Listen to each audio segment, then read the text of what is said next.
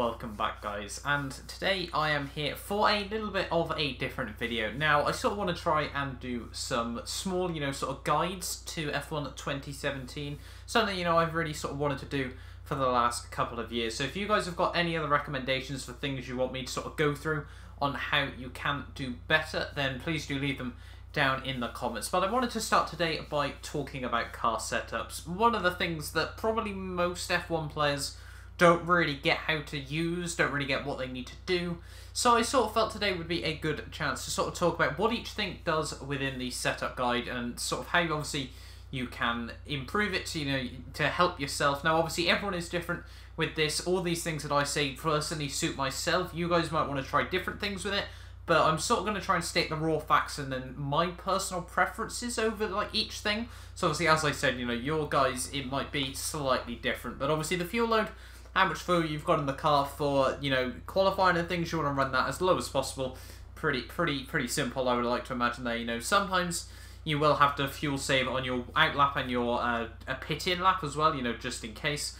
But yeah, that is fuel, very simple. Now, first thing then that you've actually properly sort of got to think about is the aerodynamics. Now obviously, this can only be the front wing and the rear wing. The angle 11 means that the wing is very high, very straight, so it causes the most resistance, and this will mean that you will not be able to go as quick in a straight line, but you will have more grip in the corners because the car is creating more downforce where the air is being pushed higher up above it. Now obviously, the front wing and the rear wing on this game, you usually want to keep them sort of either the same or one apart. Now obviously F1 2017 cars have got a lot more grip than recent years worth of cars, so you can actually afford to run these a little bit lower on this year's game. Now personally, obviously you can't actually change the gearbox now in since the hybrid era began, if I'm not mistaken. You can't actually change the gearbox on your car, so the best way to sort of work out your best speed is to change around the angles, the wing angles. So obviously, personally, I'm at Australia just because it's the first track on the calendar. You probably want to run ever so slightly below 6.6, so perhaps maybe 4.5 or 5.5, depending on your personal preferences. And, that means you'll be able to get a good top speed, but there is still a bit of downforce when it comes to the corners. Now, obviously, if you run 1.1, which I would not recommend anywhere, really, then obviously that would mean you're incredibly quick down the straights, but you don't have much grip through the corners. And obviously, that is a bit of trial and error, but yeah, that is front wing and rear wing, the aerodynamics. Now, next one is the transmission, and this one is probably the one that the least people really get. And obviously, this is about how much power, goes to each wheel, to the rear wheels and to the front wheels when you're on the throttle and when you're off the throttle. Now, as you can read at the bottom, adjusting the car's differential will affect the way the power is transmitted to the rear wheels. An unlocked differential will allow the driven wheels to turn at different speed, whereas a locked differential, both driven wheels rotate at the same speed. Advantages of a more open setup are less tyre wear and a more gradual transition to traction loss, whereas a more locked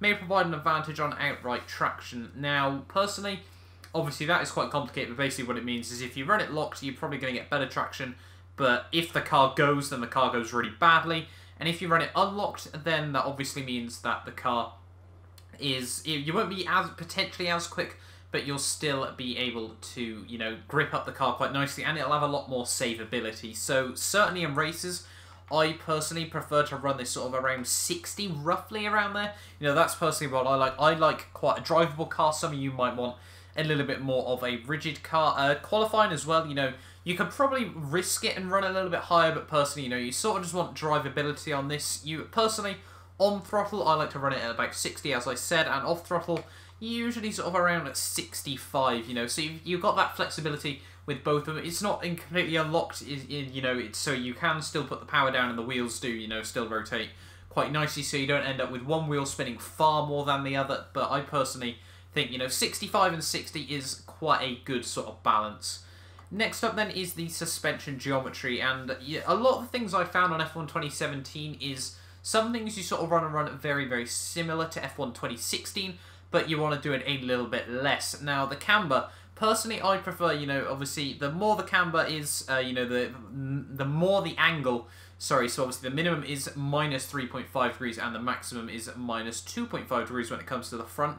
Now, personally, I like to run this at around, I prefer to run it closer to the extreme, at the sort of like on the minimum, but, you know, not actually fully at the minimum. So I personally like to go with around minus 3.4 degrees, sorry, or minus 3.3. Now, obviously, that can depend on what you personally like. Obviously, if you run more angle, then the car will have less surface area in contact with the road, so you might struggle to put the power down a little bit more, but then it personally, you know, you're just able to get a little bit more turn-in, and, you know, it just helps the car sort of feel more stable in personal thoughts, but some people like to run it a lot lower than that.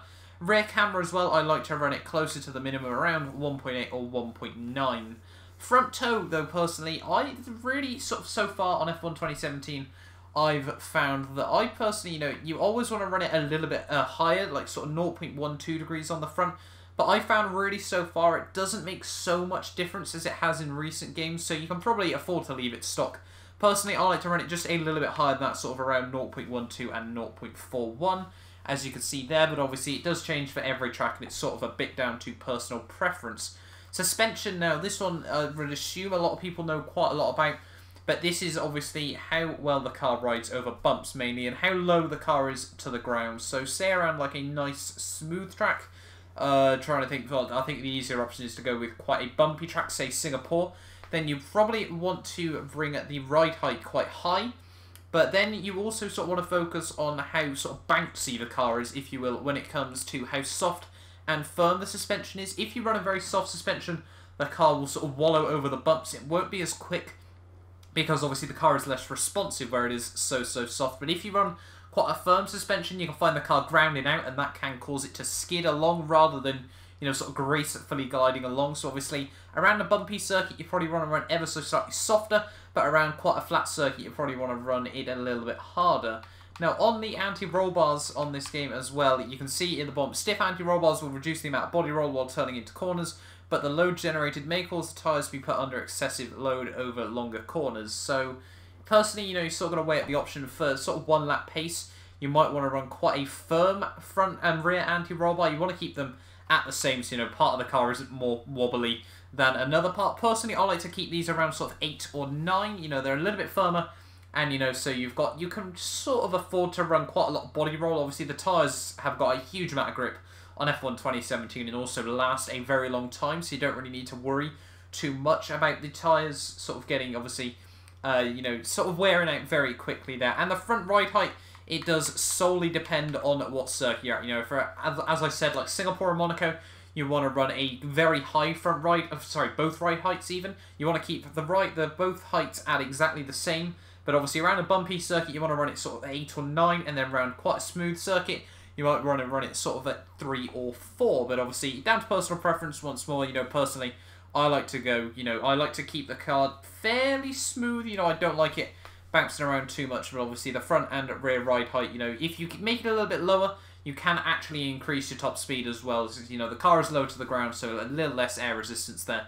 So it is another sort of small way you can adjust the speed. Now, next up is the brake pressure. Now, personally, if you are someone that's using assist, then with ABS, for example, you don't really need to worry about the brake pressure. You can run it very high if you really want to, and you'll be able to brake very late into corners. It will mean that your time error is a little bit worse, but obviously on F1 2017, that doesn't really matter too much. Now, I personally, where I am not an assist user on this game, I like to run it around the max of about 62, just so then you find, obviously, you've got to balance itself with how good you personally are at, you know, sort of controlling the brakes, obviously, you know, letting off and, you know, applying more pressure if the car is starting to lock up a bit more. But I personally, you know, feel that 62 is quite a good balance there. Around bumpier circuits, you might want to run it a little bit lower, so, you know, the front wheels don't lock up as much over little bumps. But, you know, personally, 62 is sort of a good sort of ballpark figure, but once more, it will take a little bit of testing. Now, the next one is the brake bias, and personally, I like to keep it near enough around 60, to be honest. I don't really, you know, lock it at the rear, especially with the T-cam position that I use. I don't know really anyone that sort of runs third-person camera anymore. I know Limitless used to a few years back, but personally, you know, 99% of people can't see where the rear wheels are, so if they're locking up the rears a lot more, that is really not ideal. So personally, I like to keep it around about 60. Now, the front wheels are doing a bit more of the work. You can see what the front wheels are doing a lot more. Obviously, you can see if they're locking up in comparison. So I personally quite like to keep the brake balance at around about 60% on the front. So if you're on 50-50, then you do sometimes find that the rear brakes do lock up a little bit more. Tyre pressures, personally, you know, is sort of another one that I haven't really done too much work with on F1 2017 so far. I've sort of just left it fairly similar to stock. Personally, though, I would recommend that you do bring the tyre pressures down just a little bit for race situations, you know. That means, obviously, if the tyres have got less pressure in them, that means they're obviously a little bit more flatter, if you will. So, obviously, that means that there is more contact with the road, which will help out with traction. Now, for one lap pace, you may want to run it just a little bit high, you know, so the car has got a little bit more responsibility in it, you know, where there is a little less sort of loose area contact with the road. But I think personally, you know, I like to run it a little bit lower pressures, you know, easier to grip up better when it comes to race pace. Finally, but certainly not least, then, is the weight distribution. Now, on F1 2016, you just wanted to run it at 11 every single track.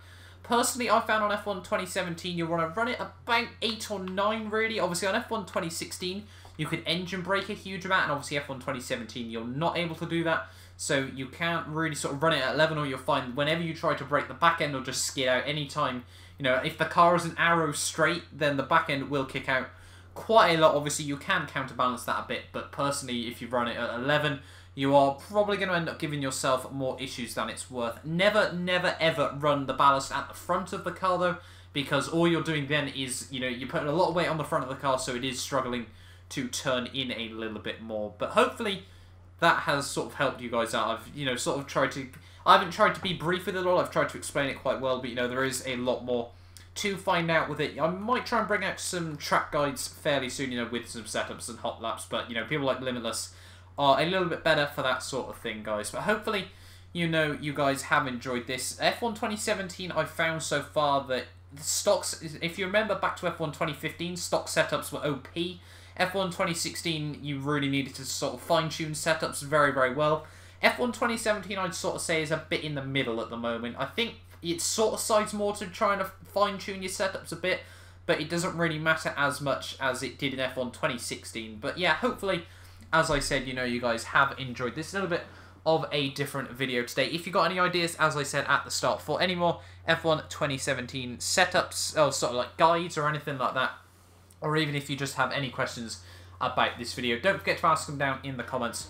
I try to respond to everything, but I will see you guys next time for a brand new video.